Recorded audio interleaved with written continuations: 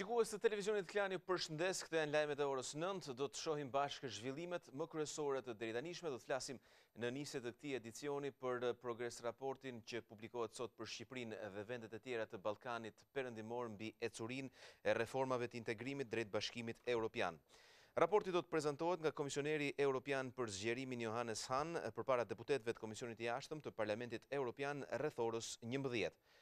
Ky raporti paraprin vendimit që pritet të merret në samitin e 20 dhe 21 qershorit në Bruksel, ku pritet vendoset për çeljen e negociatave të antarësimit të Shqipërisë dhe Maqedonisë së Veriut. Pak javë më parë në Tiranë, shefja e politikës së jashtme Federica Mogherini tha se vendi ynë ka përmbushur kushtet për negociatat, duke përmendur si shembull reformën në drejtësi. Përmbushjen e detyrimeve ka theksuar edhe kryeministri Rama, që u shpreh se Shqipëria e mori një vit më parë rekomandimin për hapjen e negociatave duke nisur procesin screening, edhe se çdo shtyrje për në vjesht nuk lidhet me vendin ton, por me problemet e brendshme të vetunionit.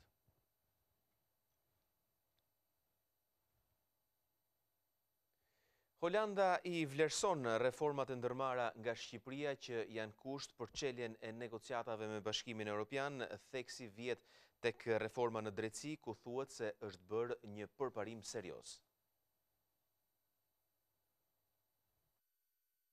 Me reformën në drejtësi është ky vlerësimi që jepet në raportin e hartuar nga raportuesi për Ballkanin Perëndimor në Parlamentin e Holandës, Anne Mulder, i cili vizitoi vendin tonë më 6 dhe 7 maj si pjesë e delegacionit prej 3 përfaqësuesish të Komitetit të Përhershëm Parlamentar Holandez për çështjet europiane. Raporti vlerëson progresin e Shqipërisë në 5 reforma të kyçe të vendosura si parakushte për hapjen e negociatave. Raportuesi vëren se Shqipëria po bën përparim serioz në reformat gjyqësore. Procesi i verifikimit që po kryhet nga një komision i pavarur kualifikimi, që rivlerëson gjyqtarët dhe prokurorët publik pa anësisë dhe kritereve të integritetit, është në rrugën e duhur dhe ka dhënë më shumë se 140 vendime. Në rreth 40% të rasteve, zyrtarët janë shkarkuar. Ka pasur gjithashtu një shkallë të vecpastrimit. Disa gjyqtarë dhe prokuror kanë parashikuar gjykimin e komisionit dhe kanë dhënë dorëheqjen. Vlerësime edhe për përpjekjet e qeverisë në luftën kundër drogës dhe krimit organizuar, ndërsa në betejën kundër korrupsionit, kritika shprehen për nivelin tepër të ulët të dënimeve. Në luftën kundër korrupsionit janë marmasa, por numri ndjekjeve dhe dënimeve penale të nivelit të lartë ka qenë zhgënjyes. Bashkëpunimi mes policisë dhe prokurorisë publike nuk është gjithmonë i qetë. Në luftën kundër krimit organizuar, vlen të përmendet se Shqipëria ka arritur rezultate në zbulimin dhe çmontimin e kanabisit dhe të ndjekjeve penale. Por reformën zgjedhore problem shihet bojkoti i opozitës. Janë bërë lëvizje për të filluar reformën zgjedhore, për të forcuar demokracinë dhe kjo është një shenjë e mirë. Megjithatë, raportuesi ka shqetësime në lidhje me marrëdhënien midis qeverisë dhe partive opozitare. Përfaqësuesit e zgjedhur të popullit nga 2 partitë më të mëdha opozitare kanë bojkotuar aktivitetin parlamentar dhe madje kanë dalë nga parlamenti në protestë kundër qeverisë, e cila sipas mendimit të tyre e ka komprometuar rezultatin e zgjedhjeve dhe ka shkelur të drejtat e tyre parlamentare. Mungesa e bashkëpunimit pengon funksionimin e demokracisë. Raportuesi shpreson se do të ketë pajtim të shpejtë mes opozitës dhe partive qeveritare, ndërsa ato lëvizin përpara në zhvillimin e një vizionit përbashkët për qeverisjen dhe demokracinë. Nuk kemi të drejtë të kërkojmë shtyrjen e zgjedhjeve në Shqipëri, kështu ka deklaruar deputeti gjerman i CDU-s Mark Hauptmann, duke kundërshtuar hapur idenë e hedhur pak ditë më parë nga 2 deputet të grupimit të tij. Hauptmann e quan këtë propozim ndërhyrje në punët e brendshme të Shqipërisë. Ideja e 2 deputetëve gjerman David Wadefull dhe Christian Schmidt për të ndërmjetësuar zgjidhjen e krizës politike në Shqipëri dhe sugjeruar shtyrjen e datës së zgjedhjeve nuk gjen mbështetje brenda vetë grupit parlamentar të CDU-CSU-s. Deputeti Mark Hauptmann, pjesë e këtij grupimi, thotë se kjo është një ndërhyrje në çështjet e brendshme të Shqipërisë. Si grup parlamentar, ne nuk kemi të drejtë të kërkojmë shtyrjen e zgjedhjeve në një shtet të pavarur. De facto, kjo do të mund të konsiderohet si një kërkesë për të ndryshuar kushtetutën e Shqipërisë dhe ligjin zgjedhor të vendit. Si pasojë do të lindnin pyetje mbi sovranitetin e një shteti huaj, stabiliteti demokratik, po ashtu përfshin detyrimin për të respektuar rregullat e legjislacionit ndërkombëtar. Hauptmann bën thirrje për dialog midis qeverisë dhe opozitës. Sipas tij, palët duhet të qasen njëra tjetrës për të mirën e stabilitetit demokratik dhe të ardhmes europiane të Shqipërisë.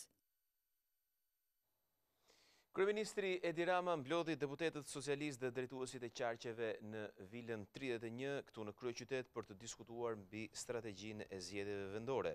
Në takimin që pati për rreth 3 orë, ai u kërkoi socialistëve që të dialogojnë me votuesit dhe të prezantojnë ndryshimet në kodin penal, që siç dihet kush dëmton procesin e votimeve do të dënohet. Mësohet se Rama ka theksuar se nuk do të realizojë asnjë nga kërkesat e opozitës.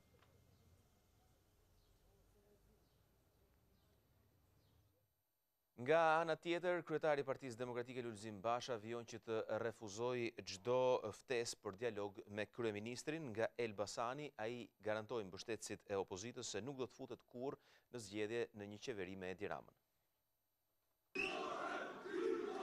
Lulzim Basha përjashtoi nga Elbasani çdo skenar bashkëqeverisje me kryeministrin Rama, duke thënë se është i vendosur në rrugën për t'i dhënë fund oligarkisë dhe krimit. Mint e ndjejnë anktin, e ndjejnë frikën dhe kanë filluar të përhapin versionet e daljes nga kriza. Qeveri e përbashkët Basha Rama e të tjera broçkulla si këto. Ndaj le ta them qartë dhe prerë pazar në kurriz shqiptarëve, kur asnjëherë. Kreu i demokratëve tha se ua ka bërë të qartë edhe ndërkombëtarëve se nuk tërhiqet nga kushti i tij i panegociueshëm për largimin e kryeministrit. Në cilin vend të Europës do kapej kryeministri duke futur 19 përdhunues e trafikantë e s'do jetë të dorëheqën, në cilin vend të Europës i kapin jo një, po 2 ministrat brendshëm të lidhur me krimin dhe nuk jetë dorëheqën. Ne nuk kërkojmë asgjë më shumë, por nuk do të pranojmë asgjë më pak se standardi evropian. Nuk ka rrugë tjetër. Largimi i Edi Ramës është i panegociueshëm. Basha e cilësoi legjitim çdo akt të parlamentit dhe i ftoi qytetarët që në 2 qershor të protestojnë kundër një qeverie të dalë nga vota e krimit.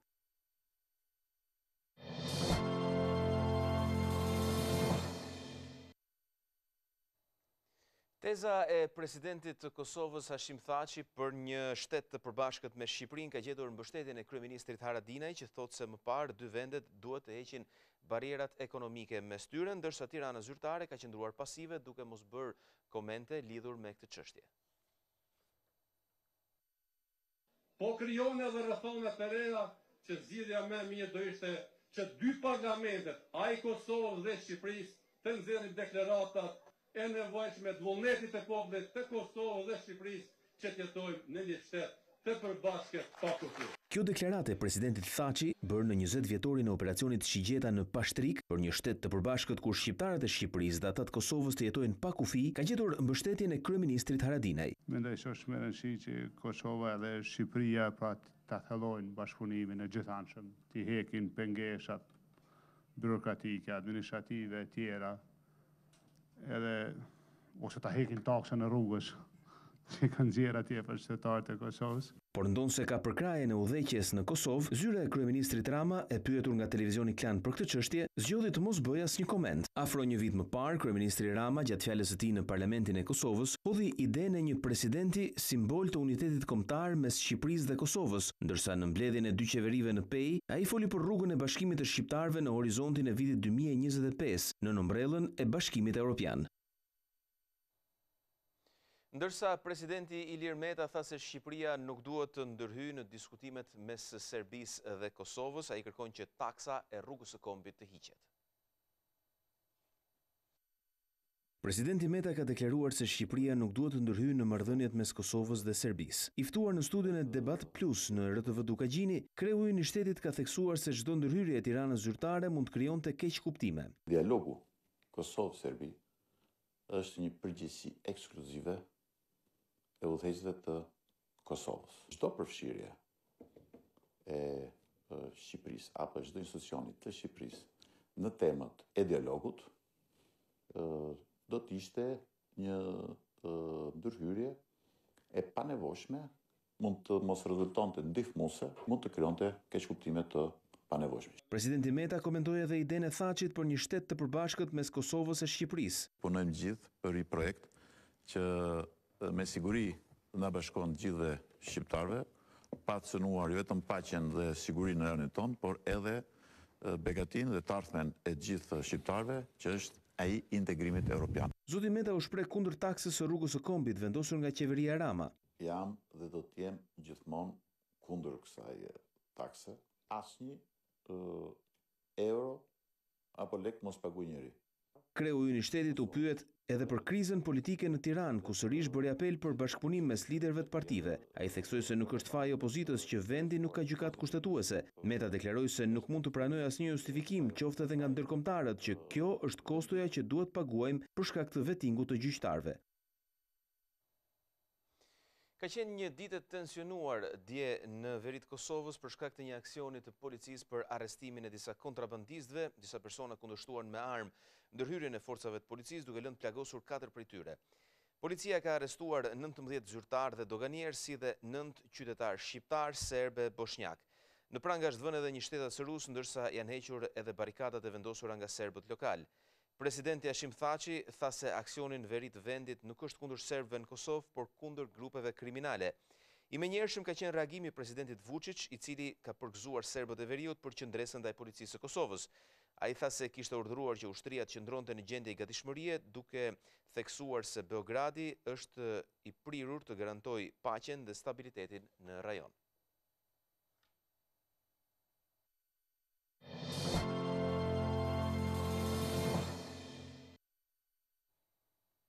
Do të flasim tani për të tjera zhvillime, kështu në ndryshimet që po i bëhen kodit penal nuk do të ketë vetëm ashpërsime, gabimi i mjekëve nuk do të konsiderohet më një vepër penale, por neglizhenca e tyre me pasojë vdekjen e pacientit do të dënohet deri në 4 vite heqje lirie. Gabimi mjekësor nuk do të gjykohet më si një vepër penale, por si një çështje administrative. Kjo kërkesë e bluzave të bardha tashmë është bërë pjesë e ndryshimeve të kodit penal, duke bërë një ndarje ndërmjet neglizhencës dhe gabimit mjekësor. Gabimi mjekësor është atëherë kur mjeku pa dashje, duke zbatuar protokollet mjekësore, bën një veprim që ka sjell përpasojë një dëmtim të sëmurit. Ndërsa neglizhenca është që nuk merresh me pacientin, nuk vepron sipas protokolleve të përcaktuara më parë për mënyrën se si trajtohet, diagnostikohet dhe aq më tepër për mënyrën si mjekohet. Gabimi mjekësor do të gjykohet administrativisht, ndërsa neglizhenca patjetër që penalisht. Nëse një pacient humb jetën për shkak të neglizhencës së bluzave të bardha, atëherë mjeku dënohet me burg deri në 4 vjet. Patjetër që neglizhenca duhet dhe do të dënohet penalisht. Dhe dënimi propozohet që të jetë në bazë të shkallës së dëmtimit që neglizhenca ka shkaktuar. Është propozuar që dënimi të shkojë nga gjop deri në 2 vjet burg. Ndërsa nëse si rezultat i neglizhencës mjekësore pacienti ka humbur jetën, dënohet vetëm me burgim deri në 4 vjet burgim. Deri më sot mjekimi i pakujdesshëm e dënonte mjekun deri në 5 vite burg, pavarësisht shkallës së dëmtimit të pacientit. Në 3 vitet e fundit numërohen mbi 20 mjek të arrestuar për shkak të gabimit mjekësor.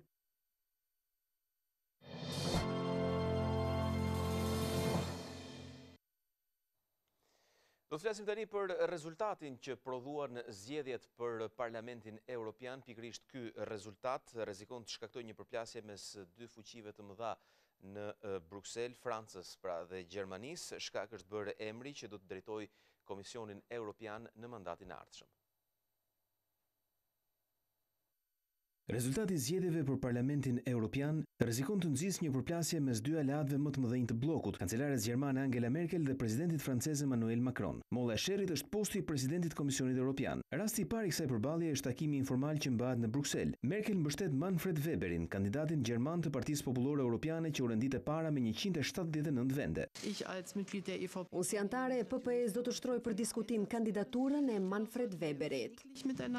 Aleancës mes Partisë Popullore dhe Socialdemokratëve u duhet mbështetja e një tjetër grupimi për të zgjedhur kryekomisionerin evropian. Dorën e bashkëpunimit ja kanë shtrirë liberalëve, por përfaqësuesi kryesor i tyre, Emmanuel Macron, ka kushtet e tij. Nuk dua që të diskutojmë për emrat që sot. Mendoj se duhet të analizojmë rezultatin e zgjedhjeve, atë çfarë shpreu populli evropian, dhe më pas të nxjerrim vendimmarrësit që kanë besueshmërinë për të vepruar.